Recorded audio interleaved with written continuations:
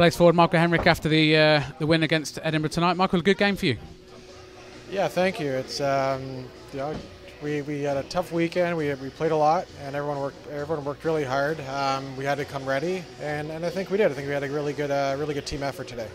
No Mike Egner tonight, so a little bit short at the back, but Nate's has come in. How do you see his play so far?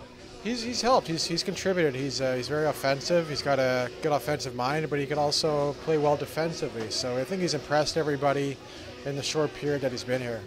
The coaching change a few weeks back. The players have settled in now, got used to Mark. How is he getting on in the team?